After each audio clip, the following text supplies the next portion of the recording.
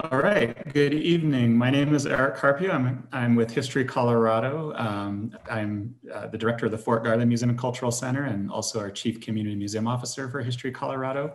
Tonight's event is part of History Colorado's Borderlands of Southern Colorado online lecture series offered by History Colorado Community Museums, El Pueblo History Museum, the Fort Garland Museum and Cultural Center, Trinidad History Museum, and the Ute Indian Museum. Before we begin tonight's program, in the spirit of healing and education, we acknowledge the 48 contemporary tribes with historic ties to the state of Colorado. These tribes are our partners.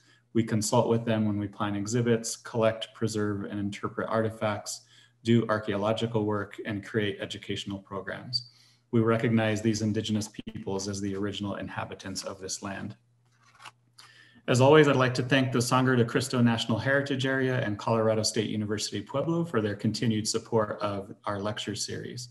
History Colorado members can deepen their involvement in and support of our Borderlands of Southern Colorado initiative by joining Fronteras, the Borderlands of Southern Colorado Society. By making a contribution to join Fronteras, you are connecting to others who share your special interest in the understanding and scholarship of the Borderlands region of Southern Colorado. Tonight's talk is When Colorado Was Apache Country, Why the History of Indigenous Homelands and Borderlands Matters, presented by Dr. Paul Conrad. Dr. Conrad is an assistant professor of history at the University of Texas, Arlington, and he has strong connections to Southern Colorado from his time as a professor at Colorado State University, Pueblo. His book, The Apache Diaspora, 4 Centuries of Displacement and Survival, is released or set to be released in just a few weeks. Paul, welcome. It's great to have you join us this evening. Thanks so much, Eric.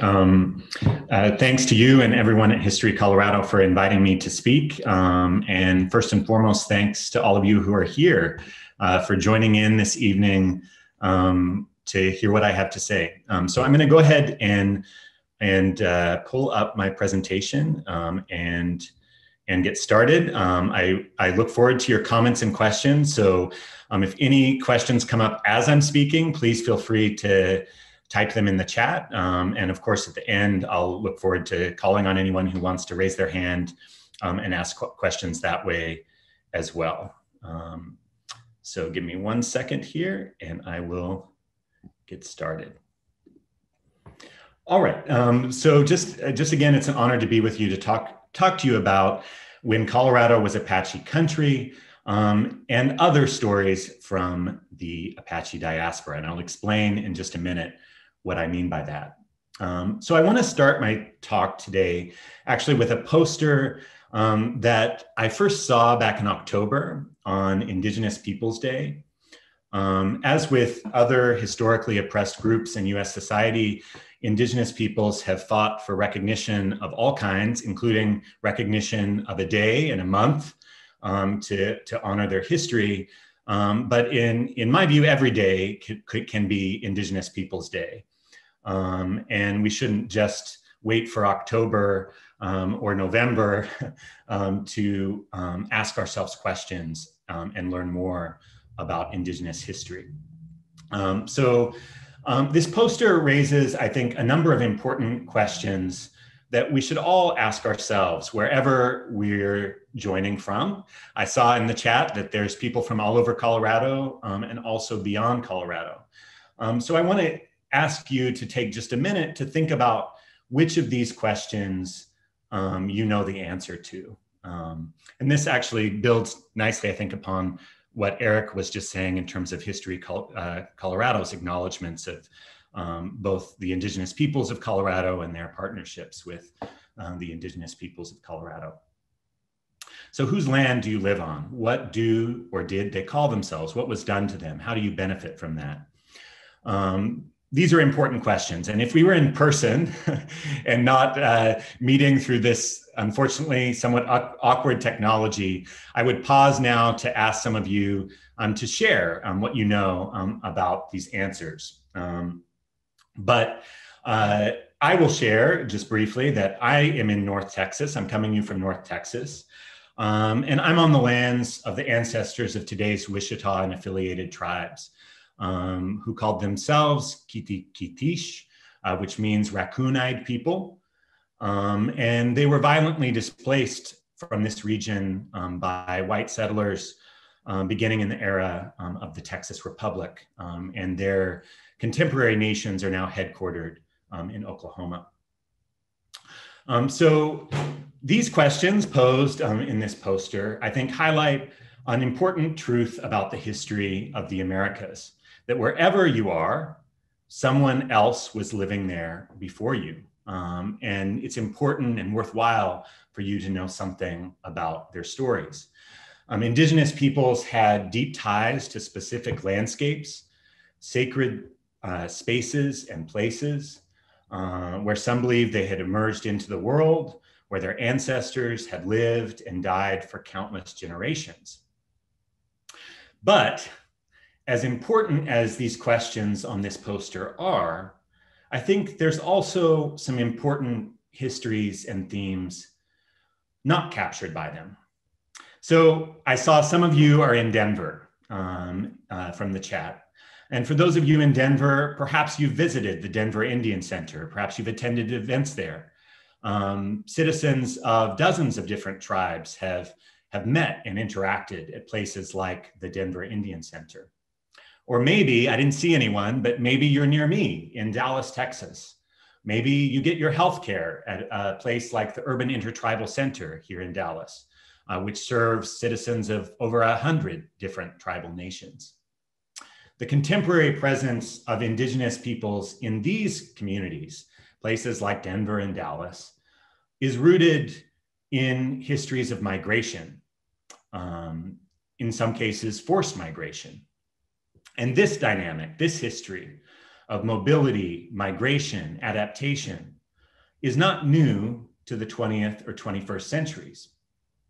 What I'd like to show you in my presentation today is that the history of Indigenous peoples in Colorado and beyond Colorado is not only a history about homelands, even if homelands are important.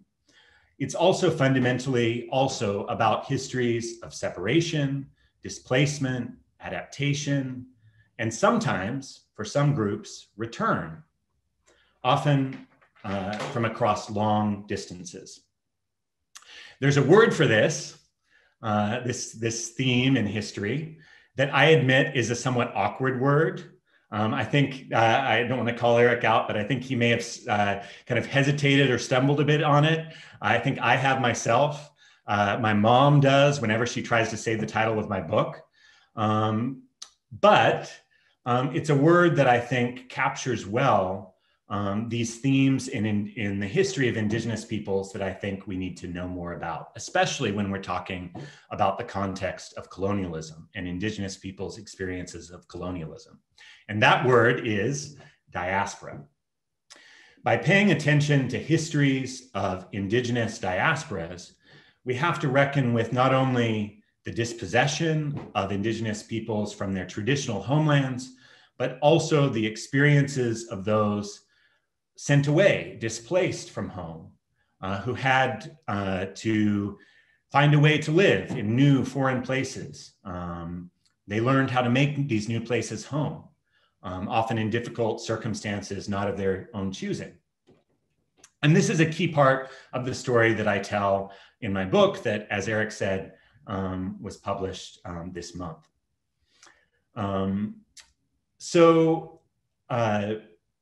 To show you what I mean about diaspora being important in the history of Indigenous peoples, and in my own work, I focus especially on Apache history. What I want to do today is take you on something of a tour. This is maybe an advantage of meeting virtually. I can take you on at least a virtual tour of a few important places in North America, in the Caribbean, and also, yes, Colorado, from the vantage point of Apache history. Think of this as a kind of snapshot of some broader histories that you would learn about if you dare to try to make your way through reading my book or other books that have also talked about some of these histories. And in taking you on a tour of these specific places, my focus on place is intentional. Place is incredibly important in Apache understandings of their own history. The stories that they tell about what happened in particular places serve to them as a reminder of what it means to be Apache, of important Apache values, and of the endurance, vitality, and capabilities of their ancestors that came before them. The sites that I've selected for you today are not places that I think many of you probably would normally think of as specifically Apache places. For example, if you think back to that poster with which I began and asked about whose lands these sites are on, Apache might not be among the names of indigenous peoples that would register for you. But I'd like to make the case for you today that we should think of these sites as at least in part Apache places. And in doing so, I'd like to explore with you some of the implications, some of the lessons of thinking about them as such. And so to guide us on our tour of these select important places in Apache history and the history of the Apache diaspora, I'd like to propose a few broader questions for us to consider at each site. And these questions build off the poster, the Indigenous Peoples Day poster with which I began, but they broaden, I think, the scope a little bit to allow for these kinds of histories of forced migration, of diaspora, that I think are also so important in the broader history of Indigenous peoples in the Americas. So at each site, we'll pause to think about who used to live there, what happened to them, and what their stories teach us. And in a broader way, I would pose that these questions are useful to think about at any place you go, any building, any site, any community, any region. These are questions that I think it's useful for us to pause and think about. All right, let's get started. So our first stop takes us a few hundred miles south of present-day Colorado to a palace in Santa Fe, New Mexico, built in the 16 teens. I have a feeling that at least some of you perhaps have been here. This is the Palace of the Governors in Santa Fe. This is a contemporary photograph of this site. And there are other palaces that I could take you to that were important in Apache history. But this is one of the most important ones early on in Apache people's experiences of colonialism, beginning, of course, after the arrival of the Spanish in the region, in invasions, incursions beginning in the 1500s. And then, of course, the Spanish come to stay with Don Juan de Oñate's conquest in 1598. And within a decade or so, they've built this palace in Santa Fe. So who lived here? What happened to them? And what historical lessons can this place teach us? Well, on the one hand, it tells a story of shifting colonial rulers and of native resistance to them. In focusing on this site, in this building, we can learn about shifts between Spanish, Pueblo, Mexican, and US rule.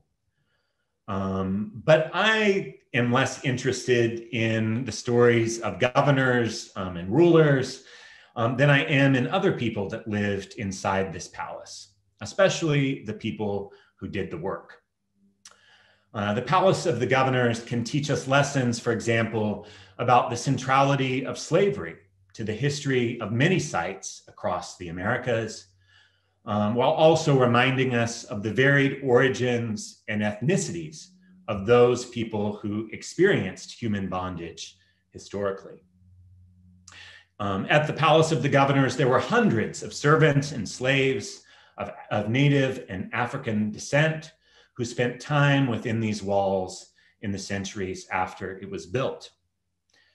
They cooked, they cleaned, they ran errands, they maintained the building, they fell in love, they gave birth, they faced physical and mental abuse, and sometimes they escaped and returned home. This is a diagram of the palace in the period, more specifically, that I'm going to tell you a little bit more about in the mid-1600s. And I realize it might be a little difficult to make out all the details of the rooms, but you can, if you look carefully, you can make out administrative buildings where governors did their business, meeting halls, storerooms, warehouses. But I would point you to the rooms on the upper right. At least it's on my upper right. I'm not sure exactly how it appears to you, but where you can see the servants' quarters. And it's in those spaces in particular where Apache and other native and enslaved African people lived out their lives. From the history of this palace and the political machinations that surrounded the governors that occupied it, we also learn more specifically about how Apache history and the history of slavery in what is now New Mexico and Colorado were inseparable. And one of the important lessons about the history of slavery in this region that we can learn is about the very roots and use of the term Apache. Apache, like many other tribal names with which you may be familiar, is what we call an exonym. It's a name that outsiders gave to that group rather than its own name for itself in its own language. This term Apache, meaning something like enemy in the Zuni language, developed a similar connotation, enemy, in Spanish usage. Not coincidentally, from a Spanish perspective, in the 15 and 1600s, pagan, heathen enemies of Catholicism in the Spanish crown were generally people deemed enslavable, at least for some period of time, despite official laws to the contrary. Let's take a look at one Spanish governor's decree to help to illustrate this point. So this is a little snapshot, a little snippet of a decree that Governor Don Juan Manso issued from Santa Fe, from the Palace of the Governors in the 1650s. And he described in this decree that he'd issued what he termed a definitive sentence of death in just war against the entire nation of Apache Indians. And that as a result, they could be distributed to labor for a period of 15 years. And he goes on to describe that they could be exported from the Kingdom of New Mexico. And if they were exported, they were never allowed or should never be allowed to return to their homelands in this area. So there's a lot that we could unpack from this governor's decree. There's a lot of interesting things here about just war and his vision and those of other Spaniards of this era of slavery as somehow a kind of merciful alternative to death in war. But what I actually want to point you to first and foremost is something else, his description of this entire nation of Apaches, this idea that there was one Apache nation. In fact, Apaches understood and continue to understand themselves in much closer knit ways. Based on kinship, on place of residence, among some groups based on clans. And they didn't have a sense of themselves as being one united nation, either in the past or in the present. The 19th century Chocoan Apache leader Cochise, for example, perhaps some of you have heard of Cochise before. He knew himself as the Nantan, the chief or spokesperson for the families that formed his local group. In the Apache language, these local groups were called Gotá. This group had a name based on its favorite camping spot in the Dragoon Mountains of what is now southeastern Arizona, called Biatsia, meaning there is a clearing on its summit. Together with other local groups linked through kinship in the broader region, Cochise's people formed a larger band, the Chocoeninde, or Juniper people. Labeling many groups surrounding New Mexico as one Apache nation, despite the reality of diversity, was on the part of Spaniards a strategic invention, a useful lie, designed to ensure that a supply of slave labor would be abundant. Let's take a look at an early 18th century Spanish map that helps to illustrate my point. And I like this map for a few reasons. One is that unlike more modern maps, it portrays the boundaries of New Mexico, Nuevo Mexico, as Spaniards themselves kind of understood it. They recognized at the time that they actually controlled a relatively narrow swath of land along the Rio Grande, not a much larger territory that you may have seen claimed in other maps created later. And I'd also just like to point out to you that, around that relatively narrow swath of land that they're describing as Nuevo Mexico, you see lots of Tierra de los Apaches, right? This map is portraying New Mexico as being surrounded by Apaches, just as governors like Don Juan Manso argued in saying that because we're surrounded by rebellious Apaches, we need to wage war on them and enslave them, and we therefore are justified in taking them to places like the Palace of Governors and putting them to work. Now, a focus on the lives of natives in places like the Palace of the Governors also adds another dimension to the term Apache. So I've just tried to kind of explain and lay out how it's an exonym, it's a term applied to Apaches by outsiders. It's a term that became important to Spaniards as a kind of generalization that allowed them to enslave all these people that surrounded them, regardless of how they viewed themselves, how those people viewed themselves.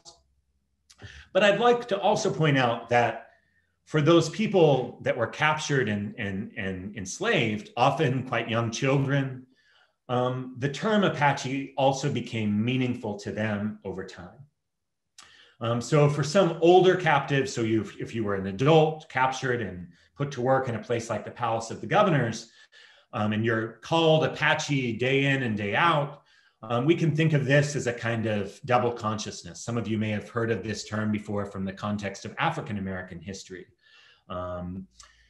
What this means is that, they learn to recognize themselves, certainly based on how they understood themselves in their own language, but they also came to recognize themselves based on how their masters understood them as Apaches.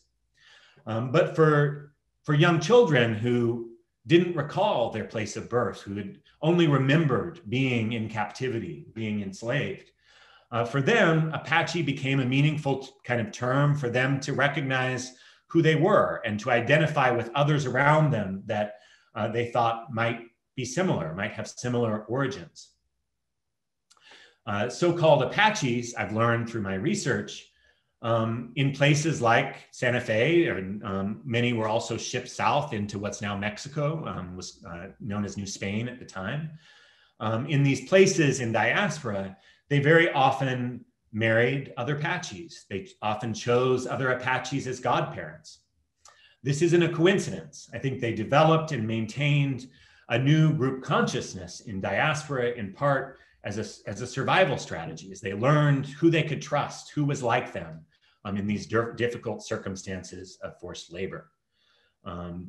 I don't want to spend too much time on this, but we know about this in part from Catholic Church records. And this is a marriage record from a community in what's now northern Mexico that describes the marriage of an Apache man named Domingo, an Apache woman named Dortea.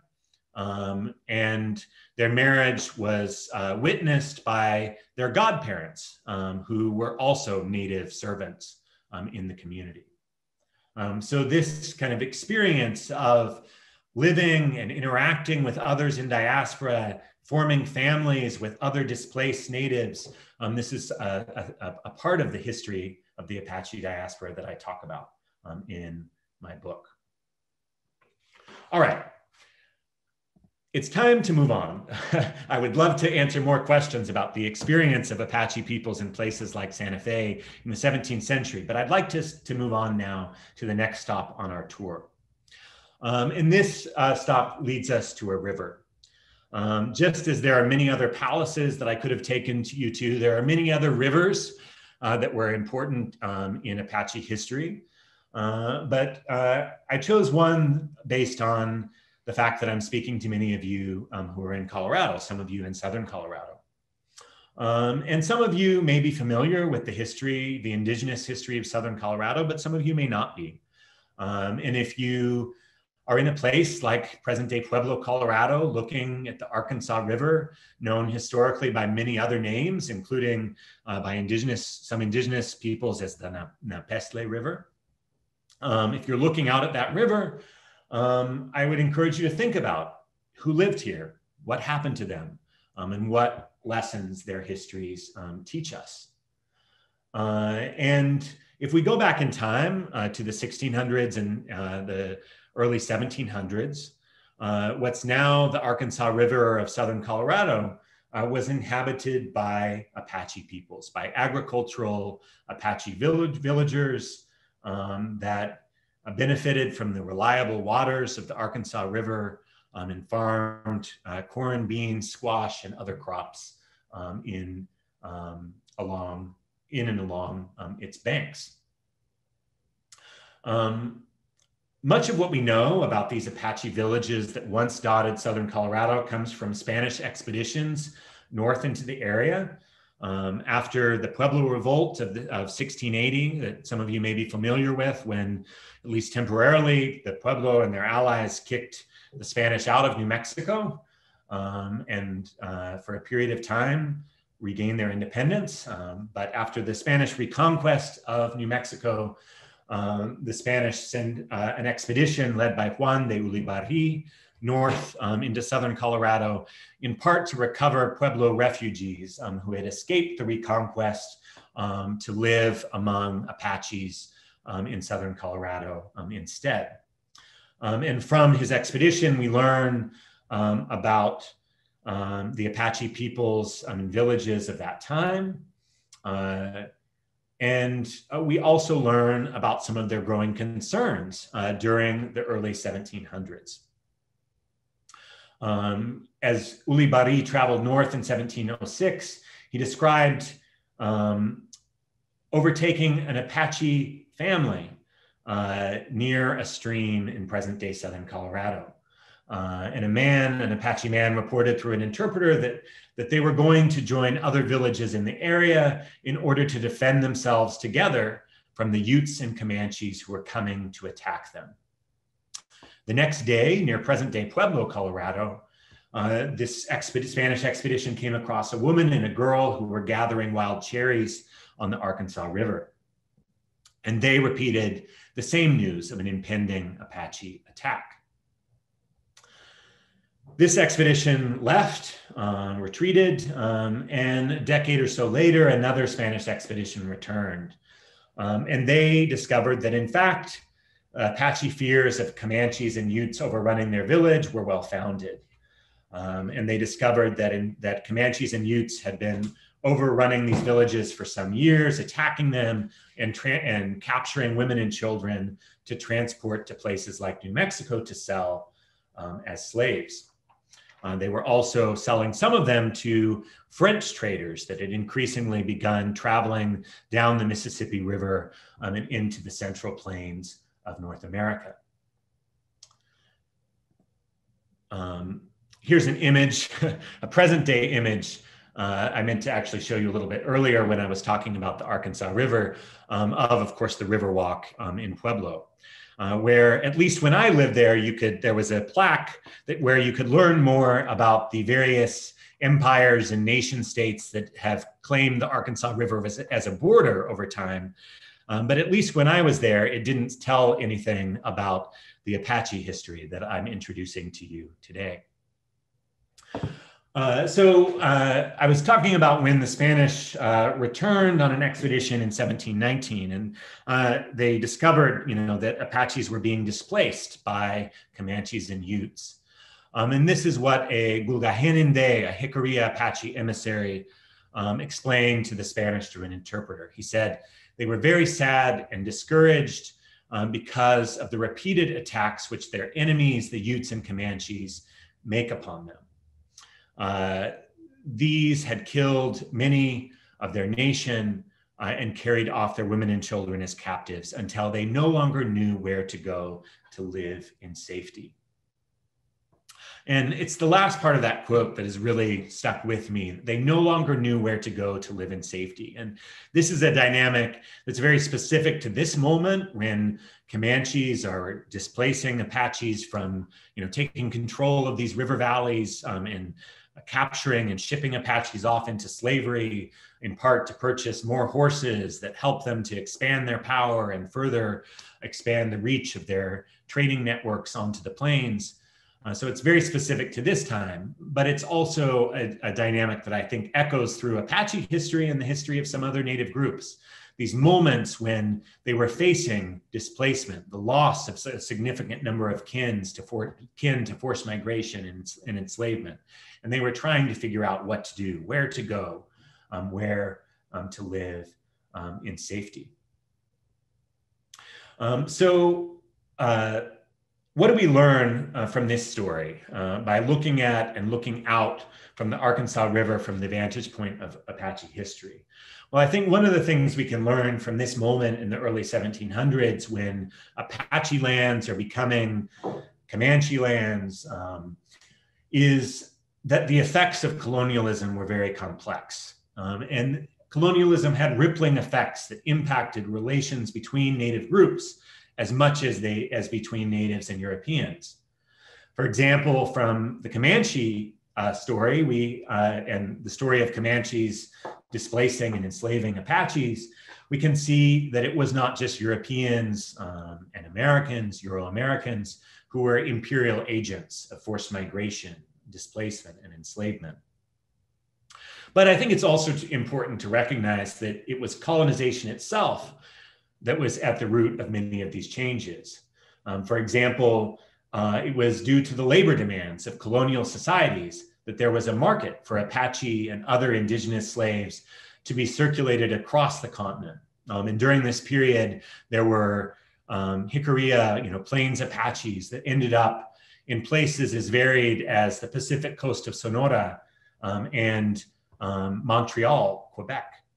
There's even one Plains Apache woman that I know of who was carried by her French master across the Atlantic to France. The frequent loss of these kin also had influences on the communities left behind and their choices, as we saw from the quote of this Apache emissary. They sought to find new homes, someplace to live in safety. And by the mid-18th century, Plains Apaches had found new homes, coalescing as the Ollero and Llanero, the Sait Inde and Gulgahen Inde bands of what is now the Jicarilla Apache Nation of New Mexico. But as we will see, the struggles of Apache groups for autonomy, for family, and a safe place to live as Apaches were far from over. I want to take you now quickly to the third stop on our tour. And this stop is going to take us to a prison. Just as there are other rivers and other palaces that I could have shared histories about, shared stories about, there are other prisons that were important in Apache history that I could talk about. But I want to tell you a little bit about one that I think is especially horrifying, especially significant and interesting. And this prison is La Cabaña, a fortification in Havana, Cuba, originally built to protect the island from Spain's imperial foes in the 1760s. In a broader sense, however, I'd suggest that we can think of, at least from the vantage point of Native history, of Apache history, of the island itself, the whole island of Cuba, as a kind of prison. At least that is how many Spanish officials conceived of it and talked about it when they began deciding to send Apaches and other indigenous peoples from what is now northern Mexico and the US Southwest to La Cabaña and places on the island like it. So what does looking at Apache history and the history of North America from the vantage point of a place like La Cabaña teach us? What lessons do we learn from this place? On the one hand, learning that Apaches, and it was something around 500 Apaches who in the 1780s and 1790s were transported to this prison and then distributed, at least some of them were distributed from there to labor at various sites and also in individual homes. What do we learn from knowing about that history? Well, on the one hand, I think it's a remarkable reminder that more than 200 years after setting foot in Apache lands, the Spanish were still struggling to try to subjugate them. And one Spanish military officer at the time explained this strategy of shipping Apaches to Cuba into prisons like La Cabana. And this is what he had to say. So Colonel Hugo O'Connor, in a kind of military strategizing session, a war council in 1776, this is what he had to say about envisioning Cuba as a destination for Apaches. He said, even if they are sent to workshops to, like textile factories, for example, in the capital, and he's meaning the capital of Mexico, Mexico City. Even if they are sent to workshops in the capital, the Apache are so warlike, the men as well as the women, they can easily return to their homelands.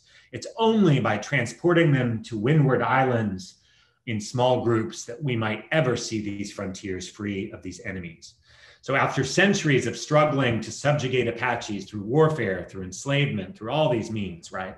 The Spanish are still struggling to do so, and they're devising new creative schemes to try to make this happen. And Cuba and shipping Apaches to Cuba is one of the ways they imagine doing this.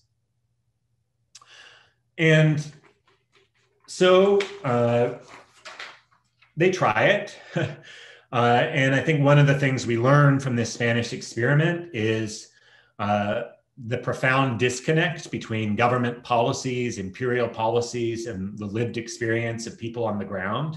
Believe it or not, the Spanish actually talked about and imagined this as a kind of humanitarian policy, in some ways echoing the policy of enslaving rather than killing Apaches that I told you about in the 17th century. In the 18th century, they're saying, instead of killing Apaches in warfare, we're going to humanely treat them as prisoners of war and ship them to Cuba instead. But of course, the lived experience of these people belies, is quite different than Spanish visions of humane treatment. They generally journeyed from places like Chihuahua to Mexico City on foot. Many didn't survive that part of the journey. Then they often languished in prisons in Mexico City or on the Gulf Coast before finally they were shipped, if they survived, on to Havana. There are examples of women, for example, as old as 90 years old that endured this journey and were then imprisoned in sites like La Cabana, this prison in Havana, for periods of time.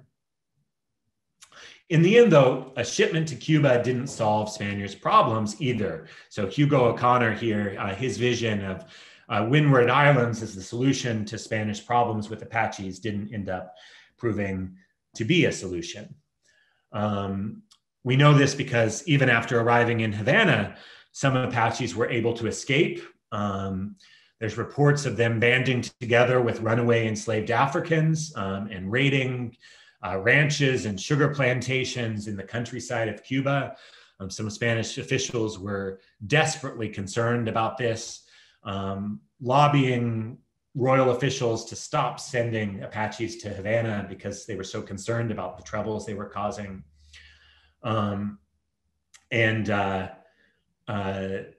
We also, there's also, one report that sticks in my mind in particular of a local official in Western Cuba having at least temporarily recaptured some people that he believed were Apaches, who he explained that they somehow got across to him through signs that they were looking for some way to embark from the island. This is an example to me of the determination of Apaches, even after shipment overseas, to somehow try to find a way to return home. And it wasn't just Apaches shipped to Cuba that were still looking for a way to reconnect with their kin. This is a list of relatives that Apaches were petitioned in this is in 1791. Their Apache leaders are petitioning to get their relatives who had been shipped off returned to them. And they're carefully transcribing here their Apache names and describing them in the hopes that the Spanish will somehow, give them back. And this is just one of dozens of documents like this that I came across in my research, in which Apaches are demanding, requesting, petitioning to try to get relatives back that had been shipped off by imperial officials or nations, to some distant place. Now, even as some Apaches try to make it back home, and some Apaches who remain behind in their homelands are trying to get their relatives back, of course, I think it's important to recognize that many Apaches continued to live out their lives in diaspora, continued to labor, perhaps start families, have children in places like Cuba. And we should think about the fact that their descendants are still living in places like Cuba and the broader Caribbean basin today. All right, I want to move now to my final stop, and then I'm looking forward to your comments and questions. And my final stop skips over a lot of important moments in Apache history. But for the final stop of our tour, I wanted to take us to a school and think about who lived at this school, and what happened to them, and what their stories tell us. Just in the case of palaces, rivers, and prisons, there are many other schools that were important in Apache history that I could take you to, including schools in Colorado, places like the Fort Lewis Indian School. But I've chosen one school that I think was especially important in both Apache history and the larger history of the US Native American boarding school system. And that is the Carlisle Indian Industrial School in Pennsylvania. Some of you may be familiar with this school already. It was one of the first schools founded, at least the first boarding schools founded in the late 1800s by the United States. And it was an example of its founder, Richard Pratt's famous philosophy that you've probably heard quoted before: kill the Indian, save the man, an expression of the kind of cultural genocide that US policymakers envisioned happening in these schools. So what does knowing about a site like the Carlisle Indian School and its history teach us about Apache history, Native American history, American history? Well, I think one thing to know is, of course, about the destructiveness of the boarding school system. This is reflected in the quote I already mentioned, kill the Indian, save the man. But it's also reflected in specific stories that Apaches told about their time at Carlisle. One such story that is ingrained in my mind is a story told by an Apache man named Sam Kenoy. And he was sent to Carlisle Indian School around 1898. And one of the memories that he recalled years later when he was asked to remember his time at boarding school was not of the school buildings themselves. It wasn't of any education he received in the classroom. It was actually of other things he learned from beyond the classroom. For example, he remembered coming across the school cemetery, pictured here on the lower right. He remembered walking amongst the graves and looking for relatives, the names of relatives on the headstones. And he remembered trying to count the graves. And he counted to 10, 20, 50, and he recalled that he got to about 100 before he lost count and got mixed up. If he didn't remember the total number of graves precisely, he remembered the lessons that this cemetery taught him. As he put it, the lesson was that very few people came back. And I think that lesson about the death and destruction wrought by the Indian boarding schools is an important lesson. But there's also other historical lessons that we can learn, both from the story of people like Sam Kinoy and others like him, who not only learned lessons at boarding school, but also, for those that survived and returned home to their people and spread some of the lessons that they learned at boarding school back to their kin. This is something that really struck me in my research about Carlisle Indian School in particular. I was struck by how often Apaches and other natives stayed in touch with their relatives.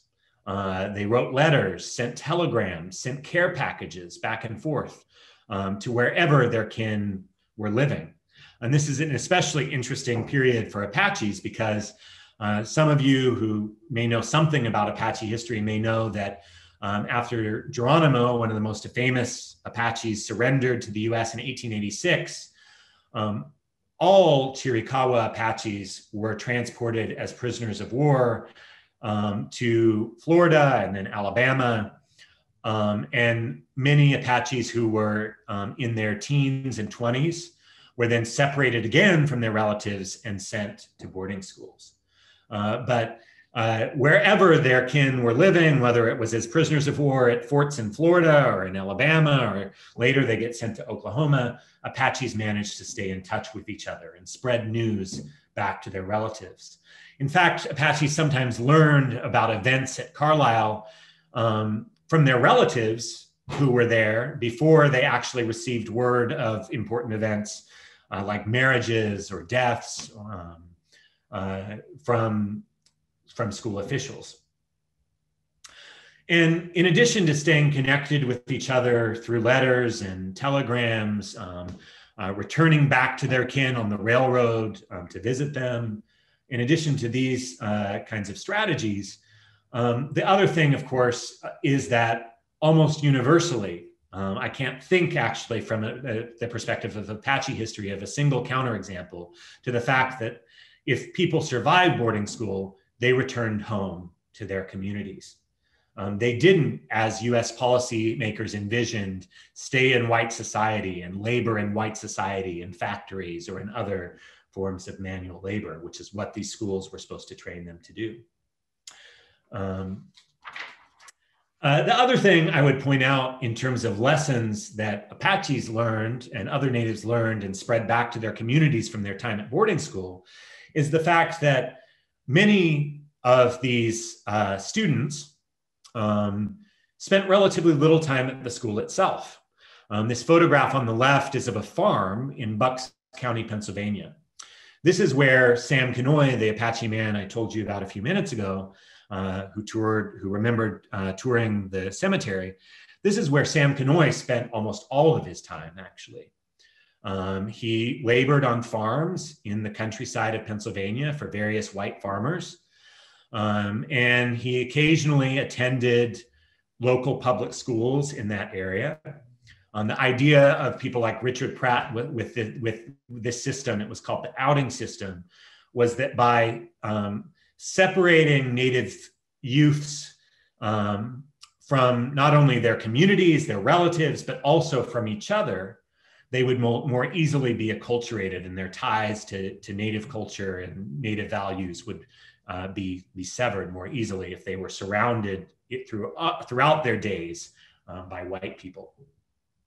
But Sam Kinoy remembered learning other lessons from his time of hard work at farms like this one in Bucks County, Pennsylvania. And this recollection of Sam Kinoy has really stuck in my memory. He's talking about his time, in the countryside of Pennsylvania, and he's explaining how even there, he tried to stay connected with relatives and with other Native students that he had met, and by going to visit them once he learned about where their outing assignments were. But he struggled to be able to do that because, as he put it, the white boys never let the Indians go anywhere in that country. If I went to see another Indian 6 miles away, I had to go through white boy country, and they would take after me and fight. That phrase, white boy country, really sticks with me as a lesson that he learned during his time at Carlisle. He's really describing here learning about race in America. He's describing learning about white supremacy in America. And that's a lesson that Sam Kinoy and others Apaches like him took back with him when he left the school and returned to his people. The education Sam Kinoy received at Carlisle or out in the countryside beyond the school significantly influenced his life, but not in the way that US policymakers intended. He did become literate, he learned English, but he used that knowledge and his knowledge of race and US governance and society to serve the interests of his people. He ran away from the school in 1901 and was a stowaway on the railroad. It's a really fascinating story. He ends up, by that time, his relatives were back in Oklahoma, and he spent a little bit of time there before Apaches were finally released from prisoners of war status and able to decide where they could live. He went to the Mescalero Reservation in New Mexico. He used some of the skills he'd learned in Pennsylvania to be an interpreter and help Apaches on the Mescalero Reservation to interpret legal documents. He then formed what he called the Chiricahua Business Committee. And he began a years-long campaign to try to get Congress, the US Congress, to pass a bill to provide reparations to Apache people for their 27 years of internment as US prisoners of war. It was really a bold and remarkable campaign that he waged to try to get some payment for Apache people for their years of suffering. All right, I know I've already probably talked too long in my tour here of the Apache diaspora and these key sites in it, so I'll conclude. What do I want you to take away from hearing about when the Arkansas River, when Colorado was Apache country, and these other stories from the history of the Apache diaspora? Well, I'll suggest two overarching points, and then I look forward to your questions. I think one lesson that we can learn from this story, these histories, is about the depth of colonialism in terms of time, of chronology. In places like Colorado, in the public schools, for example, I think the focus often on Native history is on a very particular moment, right? It's on the gold rush and US settlement in the mid to late 19th century. But I think what we can learn here is that there's so much more to the story of the colonization of Native peoples than just these singular moments of confrontation between Native peoples and US or other settlers. In terms of Apaches, for example, we're talking about centuries of time in terms of colonization from the 1500s to the present. I think another overarching lesson is about geography. And this kind of brings me back to where I began with the poster and my kind of critique of some of the questions, or at least my suggestion that we should broaden out from some of the questions. So when we think about Native spaces, we often think of traditional homelands, cultural spaces recognized as sacred, which are incredibly important. But I think we should think too about the many other spaces all across the Americas and even overseas where Native people spent time due to colonialism. Places like the Palace of the Governors, the prison of La Cabaña, the Carlisle Indian Industrial School. And in learning about those spaces, I think we learn lessons about this loss, about suffering, about dispossession, destruction. But we also, I think, can find stories about Native strength, resistance, adaptation, and in some cases, like Sam Kinoy's, return to their people. Thank you. I look forward to your questions and comments. Paul, there was a lot of great discussion. If it's helpful, I've got some questions marked. I could read them for you. Yeah, that'd be great, Zach. Thank you. Here's one. Were the female students subjected to the outing system at Carlisle too? Yes, absolutely. Thanks for that question. Female students were most often assigned to, rather than to kind of the farm labor, they were assigned more specifically to domestic work. So they were often assigned to households in cities like Philadelphia or to other kind of towns where, in theory, of course, from the vantage point of school officials, they were supposed to be learning certain things and going to public school. And of course, their experiences varied from family to family, but a lot of them recalled and reported on all the hard work they had to do. And that was one of the problems that colonial officials, US officials, I'm thinking of here, faced in terms of the return of Apaches to their communities is these students, so to speak, would come back and say, hey, you just are gonna, if you go to Carlisle or you go to Hampton Institute, which was another school in Virginia or wherever else, you're gonna be put to hard labor. And so this made it difficult for the US to recruit more students to go. And of course, they then instead sometimes forcibly sent the kids, or I shouldn't even say kids, they forcibly sent the students to go. Because another interesting dynamic here, which I may not have highlighted enough, is that it wasn't just children who were sent to the boarding schools. Sam Kanoy was 25 when he was sent. And that's not unusual that they were in their 20s or even early 30s when they were sent to places like Carlisle. Another question was, what year did Spain make it illegal to have slaves? And I guess my own follow-up to that question is like, what difference did that make for the Apache or in the Southwest? Yeah, great. That's a great question. So it's complicated, but I mean, the simple answer, I'd say two things. One is that from very early on in Spanish colonization, the enslavement of indigenous peoples was controversial. And in part, that was because Spanish colonization was justified from the vantage point of the Catholic Church, especially by the idea that they were going to Christianize indigenous people.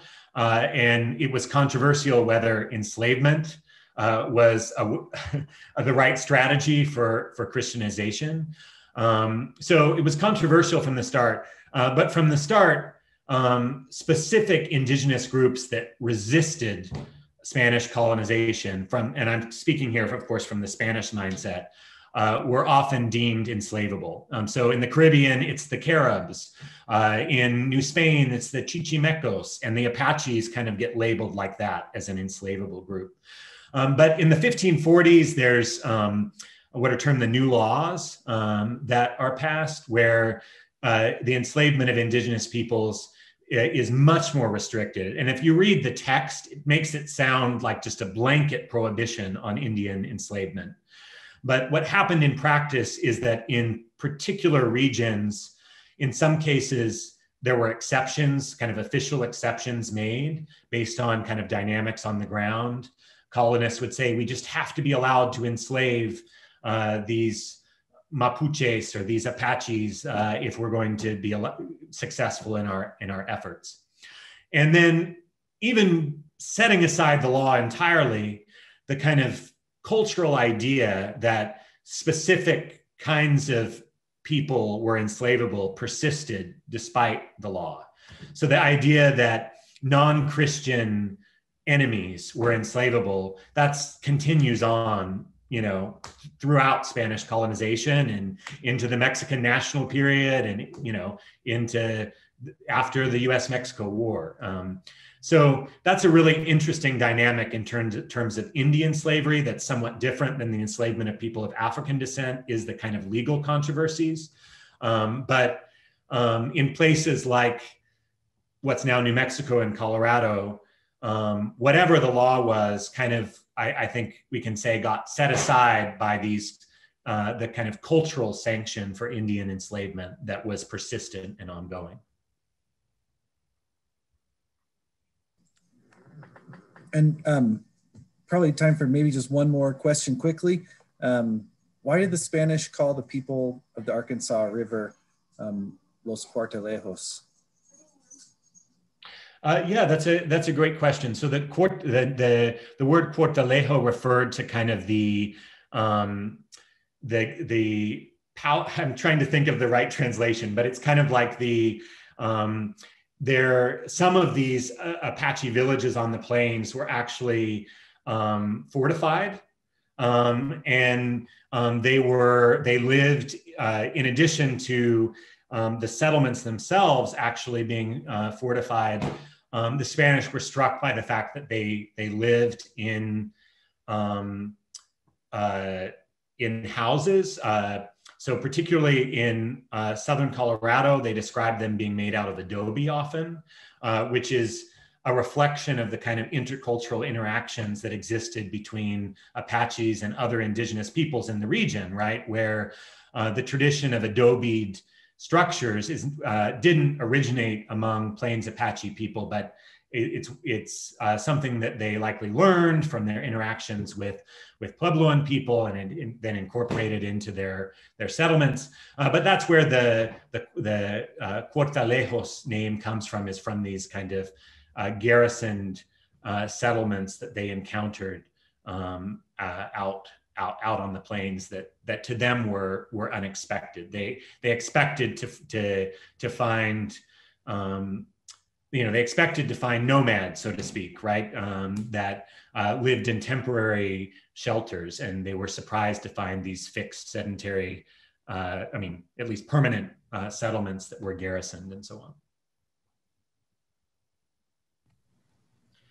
And I would just point out, I'm happy to answer more questions. I don't want to take up more of the moderator's time, but if others want to hang out and have questions, I'm happy to moderate and answer any questions. I don't have to go right now.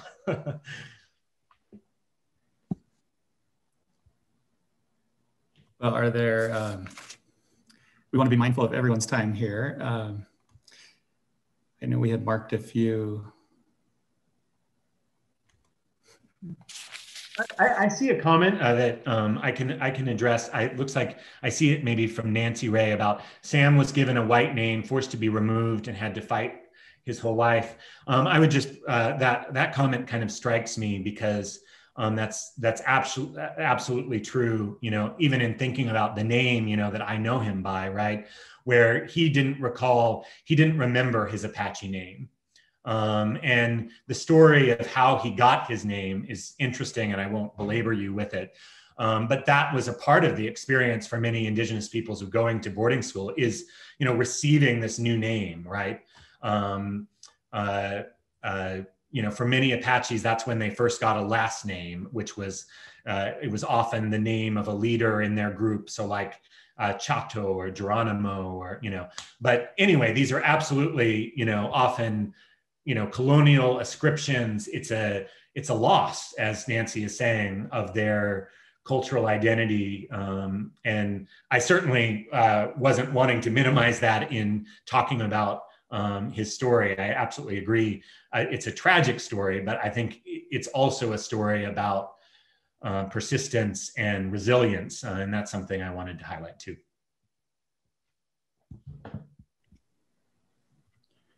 Well, Dr. Conrad, we appreciate your time this evening. It looks like there are lots of comments in the chat box, but I don't see a whole lot more questions. So I want to thank you for your time. Thank you for offering your research with us and the generosity of your time. I want to thank everybody who joined us this evening, particularly those that were able to share personal insight and feedback during the conversation. That always makes these conversations much deeper and richer. And hopefully that's one of the reasons why we hope to be able to do these things in person again at some point in the future, to be able to carry on that dialogue throughout.